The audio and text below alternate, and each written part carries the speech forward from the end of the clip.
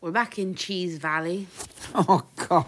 Cheese Valley. Yeah, I get it. Cheddar Gorge. Get it. Cheese Valley. That sounds disgusting. Sometimes when I'm like alone and thinking about things. Oh, not that alone and thinking about things. And the things. Americans like say, oh, I love that white cheddar. I think, wow, isn't that amazing that comes from cheddar? Or maybe they just knocked off the cheese and they've used the name No, illicitly. I don't think it comes from cheddar. Like, I think it's physically the flavour profile and the recipe. Okay. But the name comes from this small town in Somerset. Yeah, it is like a tiny town now. Like tiny tiny so town. you need to take your remarks back and you need to... I will not. Shove them. Shove them? I will not. Anyway, so there are three small charity shops in this town. This is where the Hedgehog charity shop is for anyone who has watched previous videos. Big up any charity shops representing the hedgehogs or small creatures. The Hedgehogs was closed on the day we went here. Oh. Yes. Oh. They weren't being represented today. No, they weren't. So found these Sweaty Betties. You can just about read it. That just basically means they've been machine washed. These are Hush yoga leggings. £3. What a bargain. I've never picked up any of these, and these are my favoritist sea salt trousers, which were a bit pricey, weren't they? £5.50. That was not pricey at all. No, not pricey at all. So corduroy though, explain. The Sweaty Betties were £4. They're a knee length like puff like yoga pant. They'll go for 25 to 30. Yeah. And then the yoga leggings will do the same. I just see what you did It's just very there. good bread and butter. And then the sea salt pants, I challenge you, they will sell within 2 days on any platform for £30. Lucky what I found. Austin found this. I just shot Cyclone for. Austin found this. This is a good run shalong. Well, how do you say it? Schlong. No, we don't say it. Just move on. Okay. It is a tunic top, pleated, oversized, extra large. I do come back to it and give you a bit more detail, don't worry. Okay, fine. I've recently sold maxi dresses from this brand, and for some reason I just keep finding maxi dresses, and I have been selling maxi dresses for £60 to £70 a piece to United States of America. They sell fast too, don't they? Oh, yes they do, especially in the extra large I was just going to say XL. And for £4, don't you say? £4. So I'm going to put that one up for 60 just because it doesn't contain the length. Yeah, I agree on that. It's a top and not yet. And that is a high price for this brand, but every time I've high priced it, they have consistently sold. I even had some stitching issues on the last one, like the pull-in on the old Chester Rooney. Yeah. Still sold for 70. Well, that's just how we roll. Roll. Okay. Speaking of roll, here's some toast. I found this. I hate the... yeah, I said it. I hate the when toast do patterns like this. I just really do. It's very... That's a personal thing. It's a personal thing, but it's Untoast very toast, we get it. untoasty toast. It does need a debobs. Yeah, it does. That is code for debobble. It's just not toasty toast, and that's why I don't like it. If that was sea salt, I'd be like, yeah, let's go. I actually thought it was sea salt when you first showed me. I said that to you. But it was £8, which is pricey.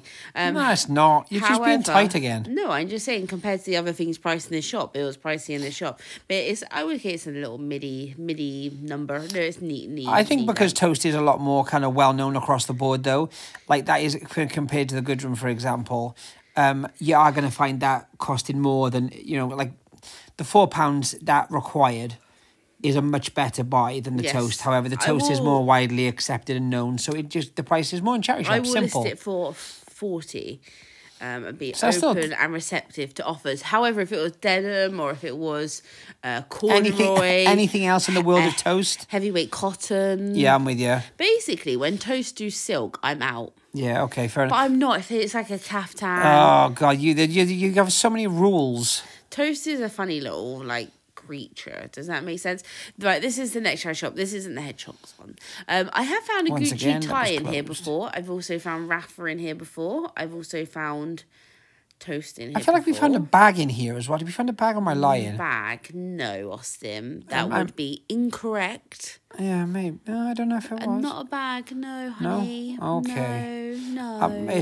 Don't. Oh, that's a Barber underlayer. You didn't even look at that. I did. It was £8. Move on. That's not bad. For what? It's one of those ones you kind of, what do you call it? Is that another one there? The Push. No, it's a different company. See, you act like I don't know what I'm doing. You do realise, I know this stuff. you do realise... Yeah, move on. Keep it moving, sis. Speaking of knowing things, no one said knowing things. This is really cool. I really like this. Is it metal or like concrete? I know it's not actually physically those No, I things. know. That was just what it is supposed to look like is the graphic. £3.50. Paul Smith, PS. I find anything that has the PS or the Paul Smith on it sells better. Austin really wants one of these to wear under his coat. It's an electric heated vest. Tell me you're getting... That's like walking around with an electric blanket on. How good does that sound? No, it's not, because one day you'll just self-combust and go up in flames. No, I am honestly the one to buy like a dodgy one or one from a charity shop like that. Yeah, It'll spark, set me alight. Yeah. And good night, Vienna. The ginger will be alight. Oh, God. Hey, don't go there. Oh, sorry. This is Yves Saint Laurent. We've been doing particularly well on these shirts. A lot of people don't rate them because they are silly. Well, you know what? I do. This is a nice stripe. Never button down? We picked one up in a Cardiff video. We paid around £3.50, and that one is sold straight away on Vestiaire for $65. So that is what I'm valuing them at. $65. For the short sleeve, I'm going to go 75 on the long sleeve. If you think we're crazy or you think that won't sell, well, you know what? I don't care. No, well, I sold it, so screw you.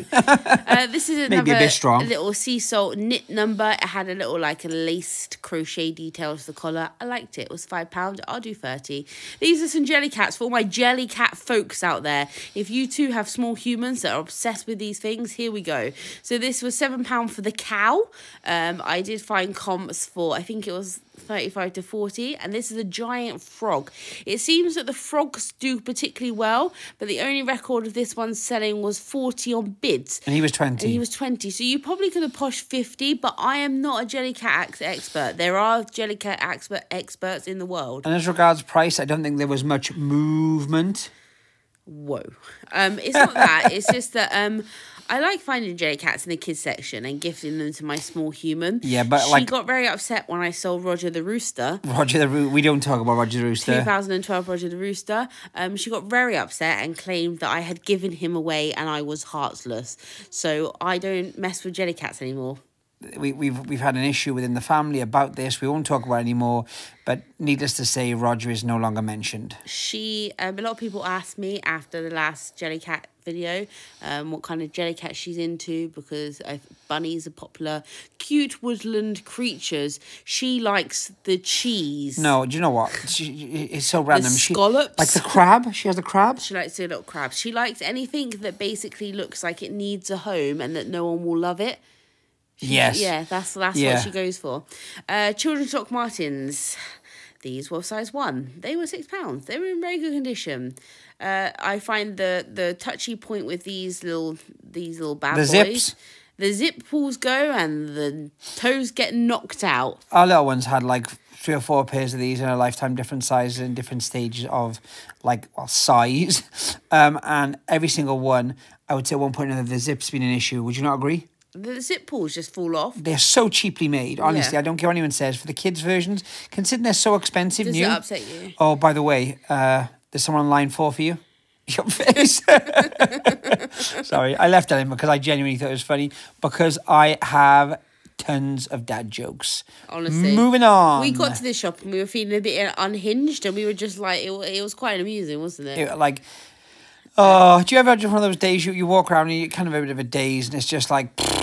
No, I see. I was having a look. Gore-Tex, get it? Yeah, it's not, she kept telling me, go. What are you talking about? Go away. Well, because everyone says if it's got Gore-Tex on it, it's worth picking up. But it didn't have Gore-Tex. No, it just didn't. said go. It just said go. Oh, God. Which makes it funny, right? Yeah, hilarious. Anyway, I'm crying with laughter inside. Kids Doc Martens are actually worth picking up. We didn't pick those up. Don't hate us. But they are worth picking up. They do But they do good money. Well, all I'm depending on colourway. I'm saying if you're buying them just to be drowned by your children, don't bother. The zips are terrible. You've got real beef with those zips. I actually picked these up because I wanted to do kind of the music from thrift shop. You got the Velcros. just thought that was hilarious. They look a bit manky though, so When I touched them, I kind of like regretted it, yeah. Oh my God, I put my hand today in a shoe. Oh, this is terrible. And it had one of those jelly inserts in, but I thought I was... Sorry, say it again, because I'm going to vomit in my mouth. Jelly insert. And I thought it was just the insole, and I physically picked up the jelly insert in my hand, and I screamed audibly. And through it. This is what I'm dealing with. Oh God, why do I bother? What it was. Anyway. These are some toast joggers. Toast joggers, yes, but they did have we're having a moment with these as well. They had some markings to the crotch, inner thigh, and they were dubious. They looked oily. Honestly, that's what you said in the shop. You said you couldn't get them out because they looked oily. I didn't say that. No, I said grease. It looks like grease. There was no mention of oily. You sick animal. What's the difference between oily and greasy? In fact, I think oily's worse.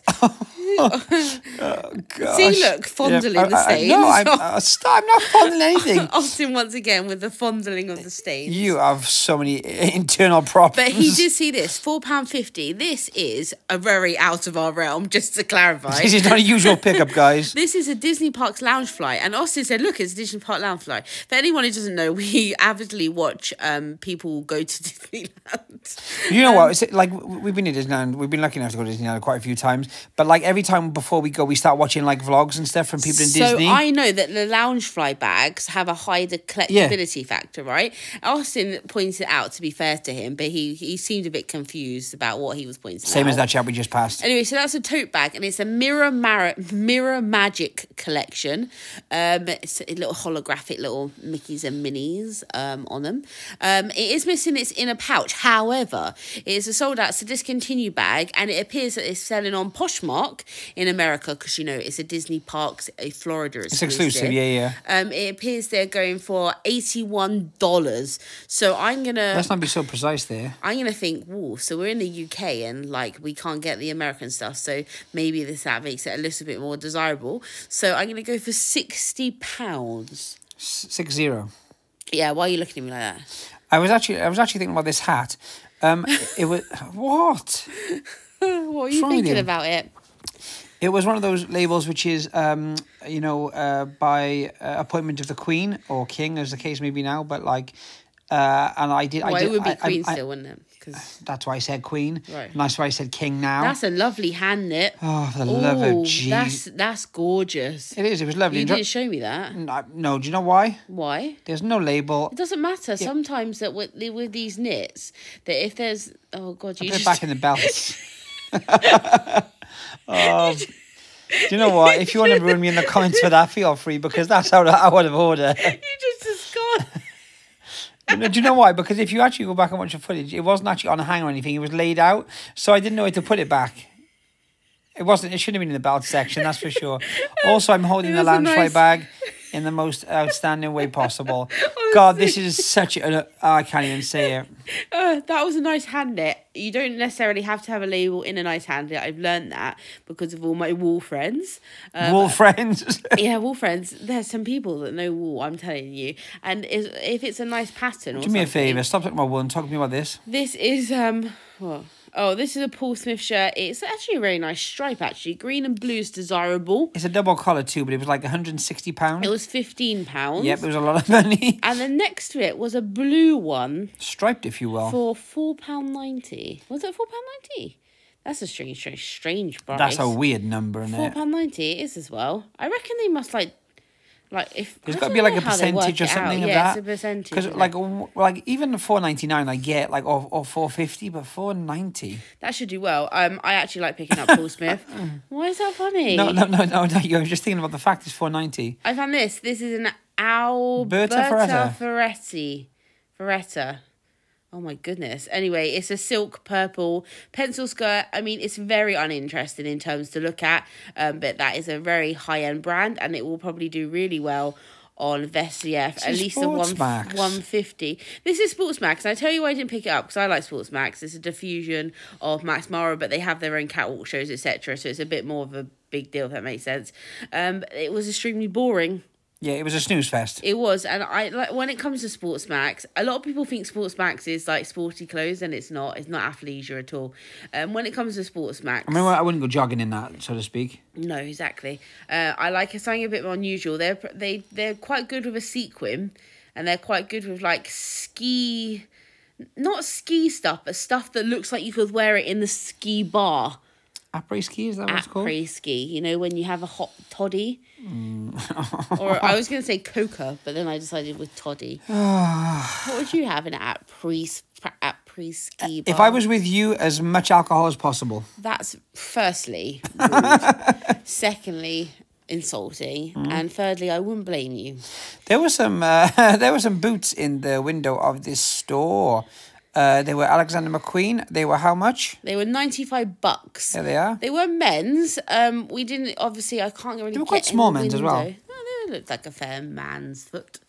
This was the incident with the insole. I don't really talk about it because it does. I'm going to think about it for a long time. You know, when you just feel something that isn't correct. They had, I don't know if you saw it in the glass cabinet. This video is classic.